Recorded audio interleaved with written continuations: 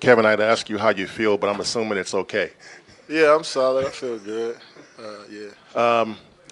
You guys have won 6 in a row now, all by at least 15 points. I think 17 is the lowest. What's going on now? What are the things you point to and say this is why we're doing this? I like how we're defending. I mean, turnover still crept in tonight, but that's something we can control. But I just like how we're scrambling on the defensive end. We're moving the basketball and we're finding an open shot. When things break down, we don't panic. We just continue to keep moving, and we find a shot late in the shot clock. So I think that's a huge part of us, just patience. We wasn't that patient to start the game, but as it went on, we became more patient and we was able to find great shots. But it's been like that the last 6 games. Defensively, we've been doing a solid job of keeping the ball in front, making teams shoot over us, and rebounding, and we got to continue to do the same if we want to keep winning. Kevin, on a night when Draymond has 5 blocks and that kind of a stat line, do you like that, or do you like when he's knocking down threes like he did the other night, or a little bit of both? I like both, but 10, 7, yeah, that's a Draymond type of night, and it's the reason why he is who he is. It's the guy everybody wants on their team, and he makes those plays for us, those key plays, whether it's the deflection, whether it's just a help defense, just being there and causing somebody else to get it still. He just feels like he's in the right spot all the time. So, especially when he knocks it down the 3, it just makes us even better. Hey, Knicks obviously had a good couple last games. Obviously his scoring has been good, but what has been the biggest thing you've seen out of him the last 2 games? Just his movement. I think he's doing a great job of moving without the ball and being aggressive when he catches it. I mean, he's making some great passes. He's finding guys. He's running sprint to his spots and making himself available. And knocking down shots. So when he's knocking down shots, man, that just breaks the other team's back. He came and hit some huge threes for us in that third, and was able to help us extend that lead. 5 for 6 off the bench in 21 minutes. That's great basketball. Plus 22. So he came out and played well. I think he's finding his rhythm and figuring everything out. Is that what you kind of envisioned when you guys were trying to get him something? Yeah, most definitely. I mean, it's a different role for him. I'm sure, different system. But he's playing his game, man. We want him to be aggressive. He's shooting when he's open. He's being aggressive off the dribble. He's cutting. He's making the right passes. So hopefully he continues to do so. Hey, Kevin, a lot of people, casual fans, may not remember that you've been playing this game for a long time at the pro level. Yeah. But tonight you come out there and you look so fresh. I mean, what's the secret to staying that way? Because there was a lot of zip to your move out there. Oh, well, I got some good work in this morning. I got some good work in after practice yesterday. And so it's an everyday thing for me. I mean, tomorrow I'll just try to do the same things and hopefully – and when we play again? Play Monday. Yeah, Monday before shoot around, try to do the same stuff and see how I feel that during the game. So I just take it a game at a time and want to continue to just keep playing with rhythm and hopefully my shots feel good when I play again. Just the routine. Just regular routine I always do. Kevin, on that note, do you see like the 50-40-90 thing as a significant goal? Yeah. The name of the game is efficiency for me. I mean, I've kind of been obsessed with that.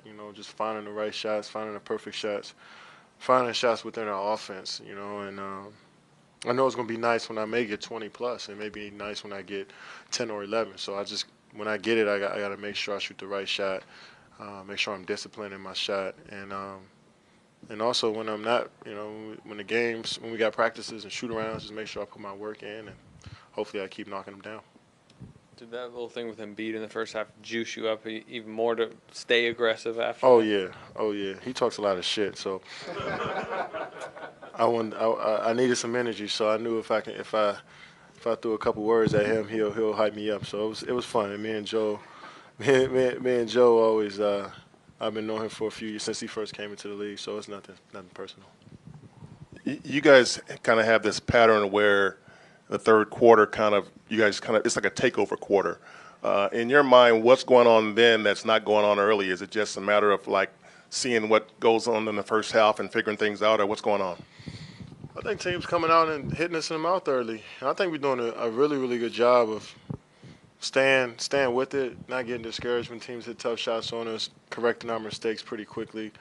Coach called a few quick timeouts when we turn the ball over or we miss an assignment, and we just don't wait to correct what's going on in the games after the games. I think that's that's the main thing. You know, he tells us in the huddles, and we try to come out and execute. And at halftime, the coaching staff makes some great adjustments and let us know what's going on out there, and we try to go out there and play our best. And third quarters, we've been doing a great job at, you know, just coming out with a lot of energy out that half and trying to extend the lead and trying to get us a cushion.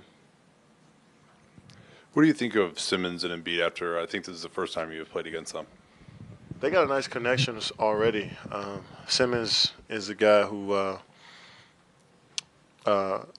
wants to pass the basketball. He play in the open court. He can make any pass, play with his right hand.